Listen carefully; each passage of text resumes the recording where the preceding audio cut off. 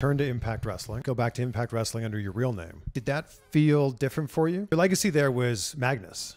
Yeah. It wasn't Nick Aldis. Did it feel like in a way you were kind of starting over? It felt like they were acknowledging all of my story. He came here very early in his career, culminated in the highest high you could have at that company, world champion. And then I moved on and I sort of reinvented myself. Now you're going to meet Nick Aldis, and that's who they met. And by the time I came back, Nick Aldis was who people know.